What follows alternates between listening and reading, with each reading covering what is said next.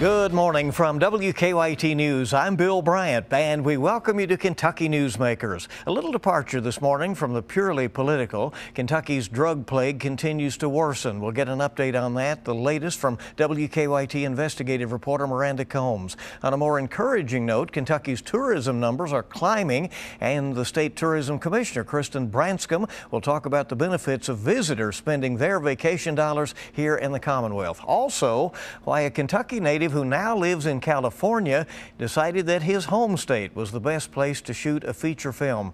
Bryan Sexton will be talking about how Kentucky is becoming an attractive place to make movies. That's coming up later. Let's begin with Miranda, who is here right now. Kentucky's terrible drug problem worsens. The state's largest city of Louisville, the coroner there is begging for more resources to keep up with the growing number of overdose deaths.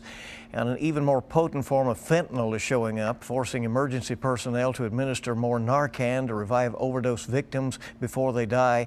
Miranda, it just keeps happening, doesn't it? The drug plague just keeps getting worse. It just keeps getting worse, and it's filtering out into multiple areas of society that never would have been touched by it. We did the story that always strikes me on the heart surgeon having to replace heart valves in 20-year-olds because the needles that they're using were causing infections, and they're replacing these heart valves when heart valves are meant for people that are in their later years of life. So it is affecting every aspect of society. The first responders are so overwhelmed. The police sometimes, who can get there quickly before an ambulance even arrives, are so often having to try to revive overdose victims. And something that's coming out of that is they're using Narcan in many cases. Many police departments have their own Narcan, but they don't even have enough with them sometimes these days to revive some of these patients because they carry, what, 2 with them at a time, and they're using it all. Then they don't have any. You have to order more. Well, next thing you know, they're going on another overdose call and don't have any with them. So it's causing a lot of ripple effects, and police are getting really concerned about their supplies. Isn't it frequently the case that they are going back to the same victims, sometimes in a tight time frame? One of the stories that struck me the most, and I can't remember right now when we shot it, maybe January of this year in northern Kentucky, where they said, so when an EMS shows up at the scene and they administer Narcan, that patient has a choice of whether or not they want to go to the hospital or not. They don't have to go.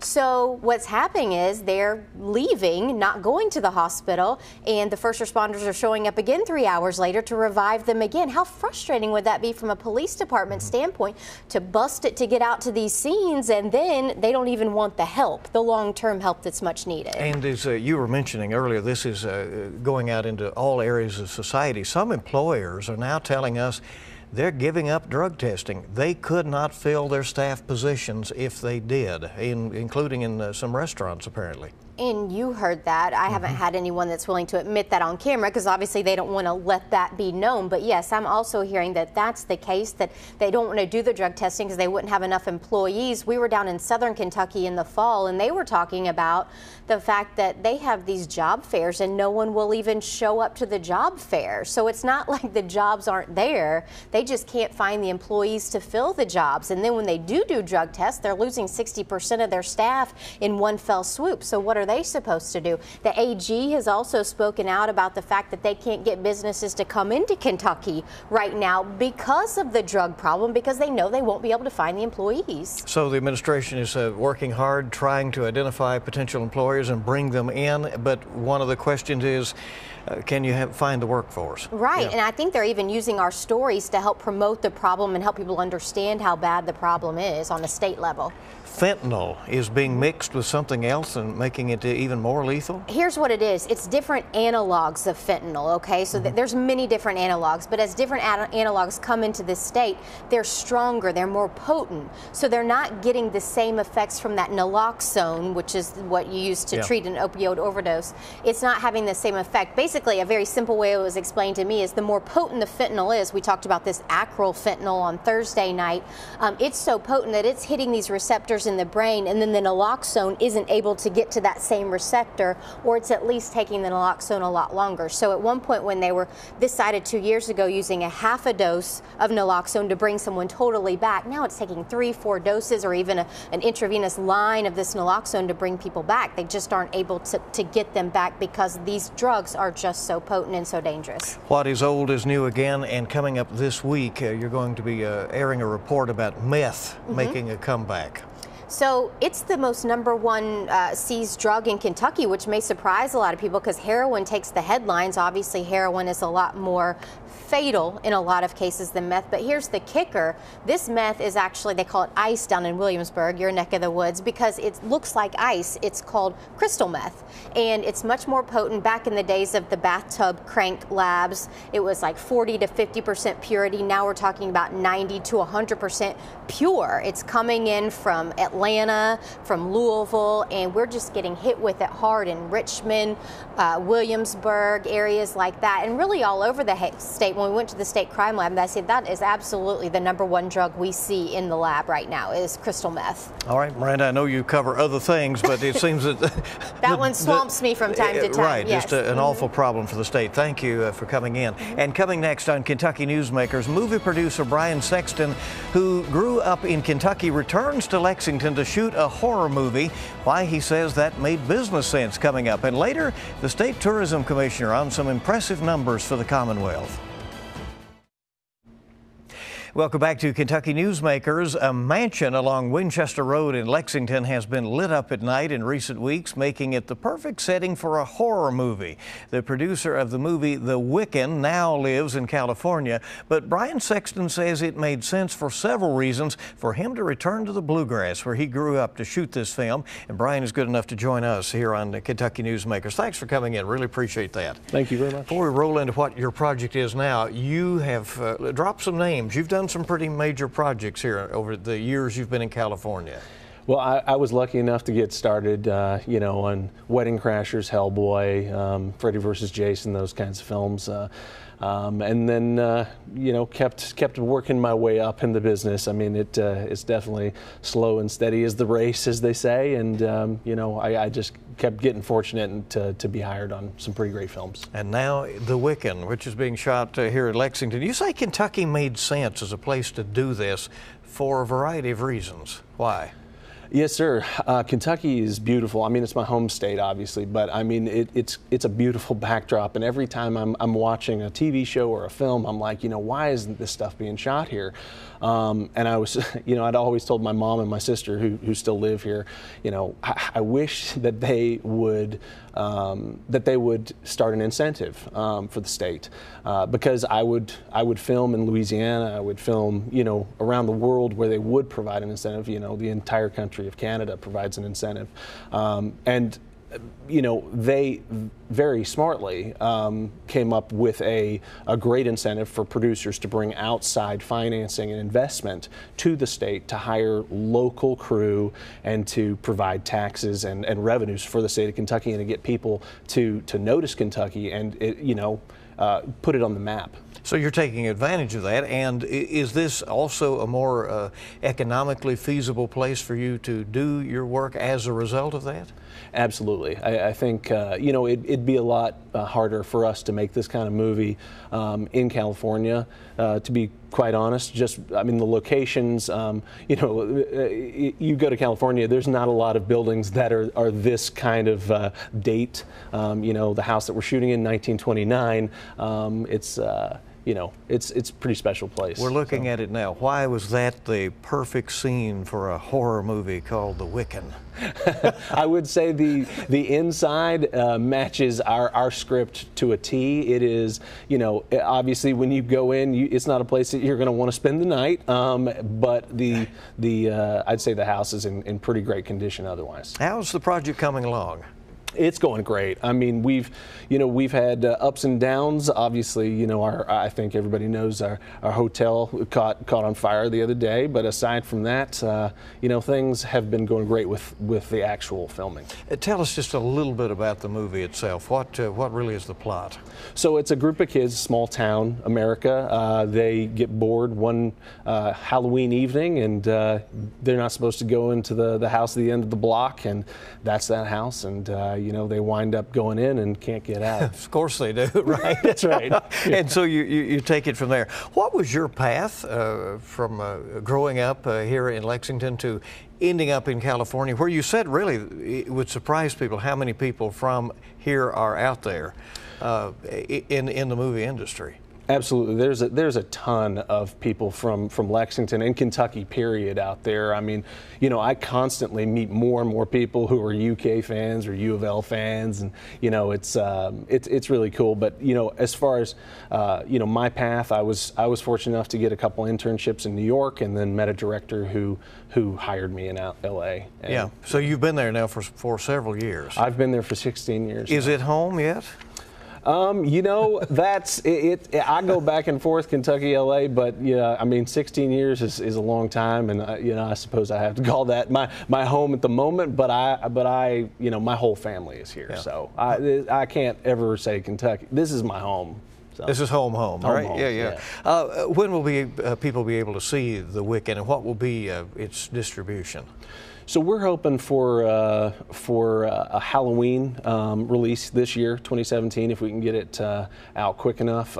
Distribution-wise, we're looking at theaters and probably a small release, New York, LA, and kind of spreading from there. And so you're going to be editing pretty quickly over the summer and fall, right? Yes, sir. It's already in the works. You do that digitally these days, I guess? Absolutely. Yeah. What else? What's coming next, do you think, after this? Will you come back to Kentucky, make another film? I absolutely hope so. I'm as a producer, you always have like 20 balls up in the air, and you never know what's going to happen. It's you work on these things for a long time, and you just hope one of them lands, and then pieces start to come together. And Kentucky has been honestly a great place for the past two films. Well, the inconvenient hotel fire had to be the worst thing that's happened. What has been the best thing about working here in your home state for a few weeks? I'd say people's generosity and the attitude that's on set. I have an amazing crew. The fire department has been helping us, almost every day out there with safety and, providing kind of supervision on stunts and that kind of stuff. But overall, it's like it's just a welcoming place, and everybody it's a great place to work. Bryan, thanks for coming by. Really appreciate it. Good luck, certainly in the future. We do appreciate you being here. Kristen Branscum of Kentucky Tourism coming next on Kentucky Newsmakers, and we hope you'll keep it right here for that.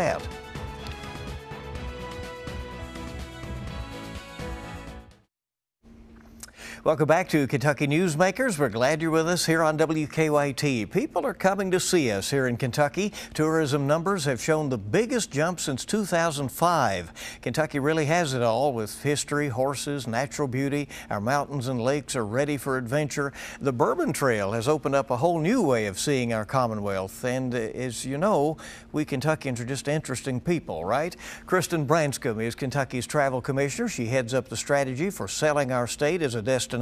Welcome. Congratulations on those numbers. They're quite impressive. Oh, very impressive. Thank you so much for having me here today. Talk about tourism. Let's do that. How does it make you feel to see $14 billion in economic activity now from tourism alone in Kentucky? I think it shows what we've all known. We have, like you said, a fantastic state, fantastic people, and now we're really developing those strategies to tell the world about us and to get visitors here. But $14.5 billion, I think that makes us the third largest revenue generating industry in Kentucky, behind automobiles and healthcare. And that's 193,000 tourism supported jobs. So that's incredible. About 10% of our Kentucky workforce. So, what is contributing to this? How are we? What are we doing right now? Right now, I think we are just in a really good position with everything that we have to offer. A lot of people want to get a little taste of Americana. They want to see the real America, and we can provide that. And also with internationally, the Canadians at the drive market, we're close. I think people in our contiguous states, they're coming around, and usually we see a lot of northerners coming down, but now we're seeing southerners come up.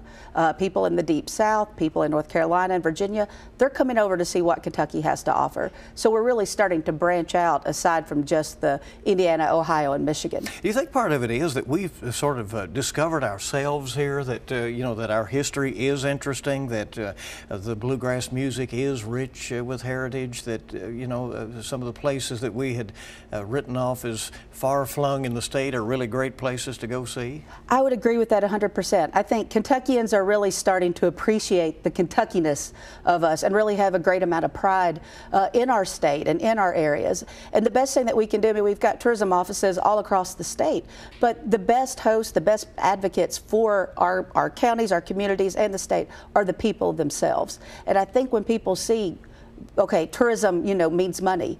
On average, I think this last go around in 16, it saved folks, each household, about $300 in taxes.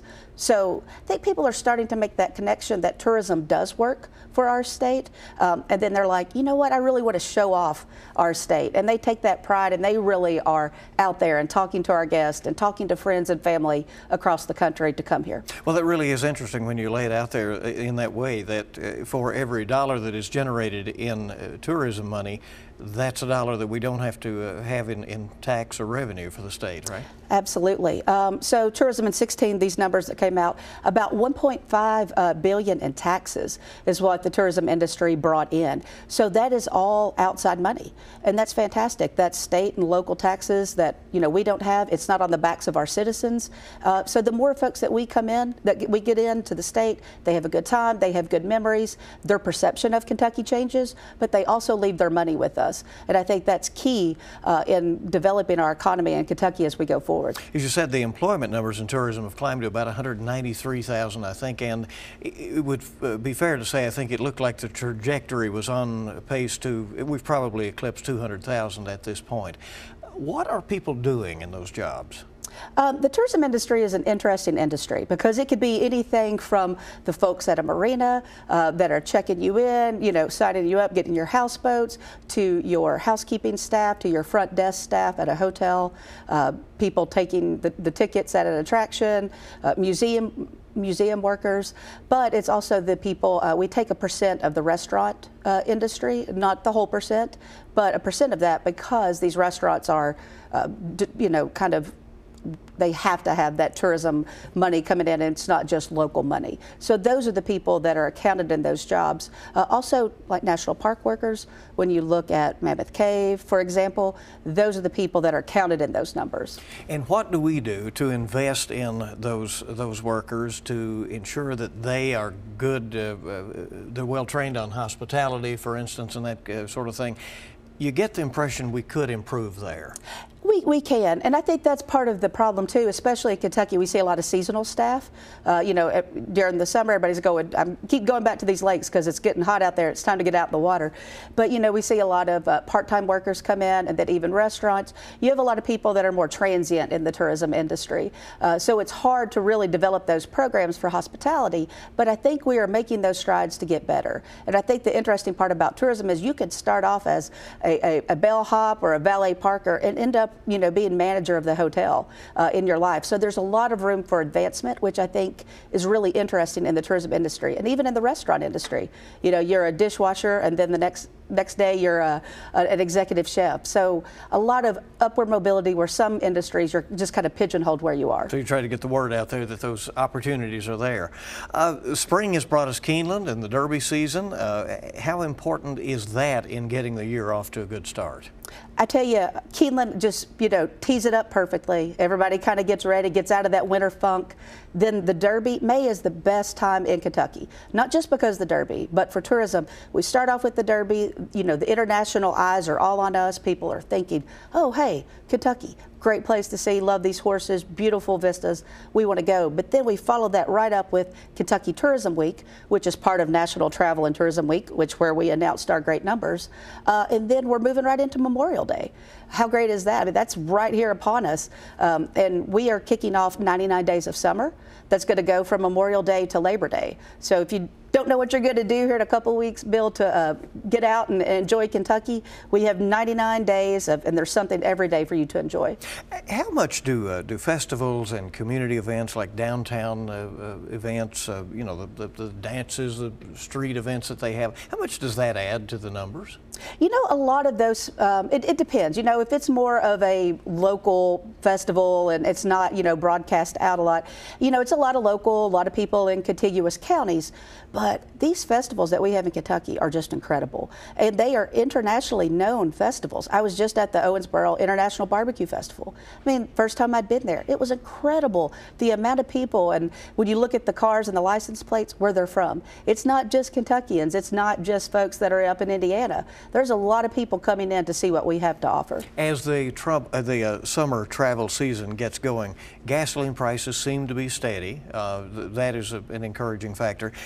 The road construction projects, though, get underway as well. Is there always going to be a rub between tourism and transportation, and that's when they have to get this work done, but at the same time it slows people down trying to get to their destinations?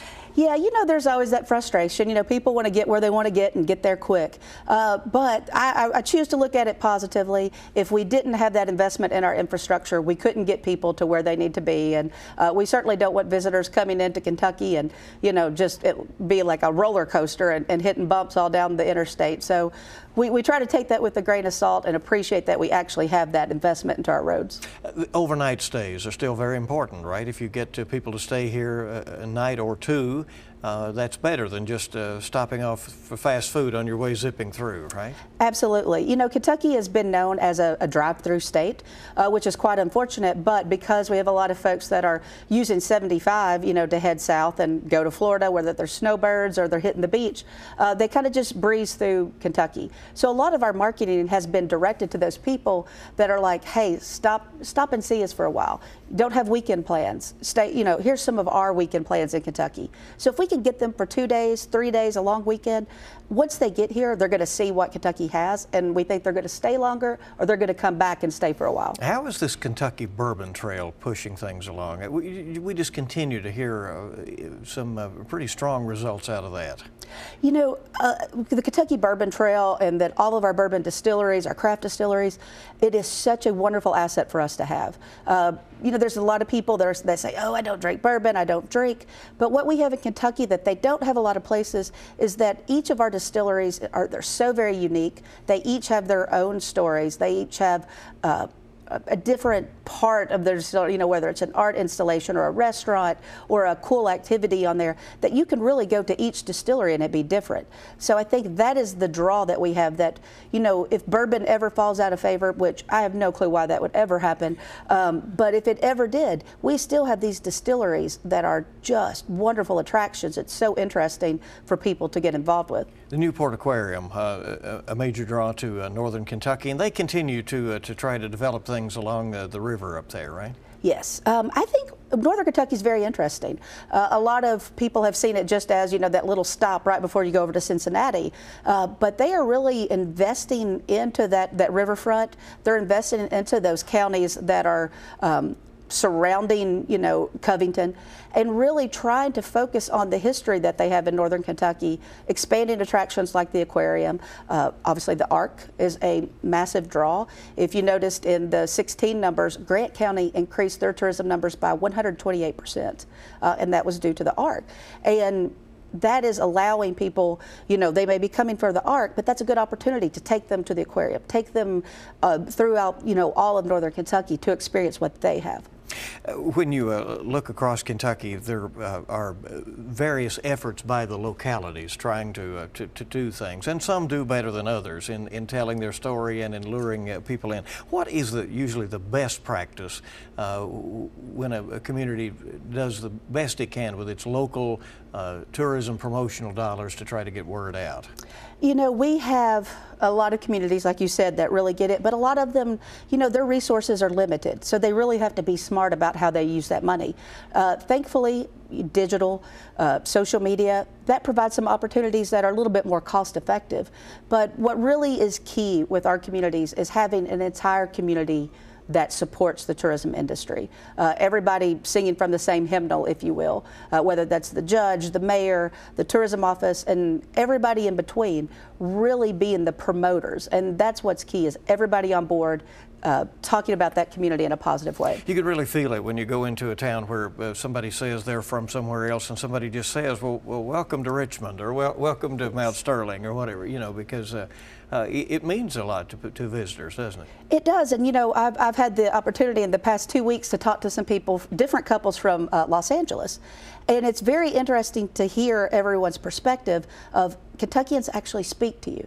They smile. That doesn't happen everywhere in the country. And I think, you know, we don't even think about that. You know, that's what you do. You smile, you nod, you say hello, and you say welcome. And a gentleman yesterday from LA said, you know, as soon as you come here, you meet a Kentuckian, automatically you're family. And he said, I love that. And they're talking about moving a business here just because of Kentuckians and our hospitality and just how we just take people in. That's a great story. There was a little mistake in the tourism report that came out, and you have apologized, your office, to the Corbin, Cumberland Falls area because their numbers were stronger than were reflected in that first report. Oh yeah, Bill, that was horrible. You know, Whitley County numbers, it showed a decrease, and the tourism offices in that community, the hotels, the attractions, I have seen firsthand over the last year how hard they are working to promote that area. And so when we saw that, we knew something was wrong. And I talked to the Corbin office. We talked, we looked, I said, did you have something closed? Did people respond to the surveys? What is it? Went back to the research company, and unfortunately, there was a typo. So Corbin, Whitley County, they're doing great things. They increased a couple of $1 million, and I think that they're going to be doing great things in the future. So yeah, definitely mea culpa on our part, but all is well. Kristen Branscum is Kentucky's Travel Commissioner. Thanks for coming by. I really appreciate it. Thank you for having me. Seasonal update for us. That is Kentucky Newsmakers. Thank you for joining us. I'll see you bright and early this week on WKYT This Morning. We hope you make it a good week ahead.